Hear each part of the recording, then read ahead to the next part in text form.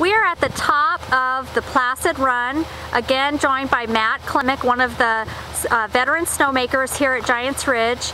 And Matt, you showed us all those piles of snow that were made on Placid. Now, what will happen? Will you start grooming them and pushing them? What will happen to all that snow? Yep, so first we'll try to push as much as we can flat. Okay. And see how much snow we actually have down there once we get a good base going. Okay. And then if we have to, we'll move back in with a few auxiliary guns, kind of floaters if you will, that we can just kind of put wherever we need to and make snow where we need more. Okay, so the bulk of snowmaking then is complete on Placid. Yep, I think we're about 90% done making snow here, you know, including pushing and...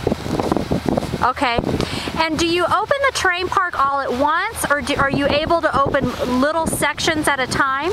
Yep, what we try to do is open a section at a time, whether it's a singular feature or multiple features in a row, or, you know, kind of something that's central in a location to each other. Okay, and I don't know if you can answer this, but of course the question out there is there an anticipated time when the park will open? We should have features for Christmas break. All right. Okay, Matt, well thanks so much for a tour of the terrain parks at Giants Ridge today. Yep, no problem. Thanks for coming.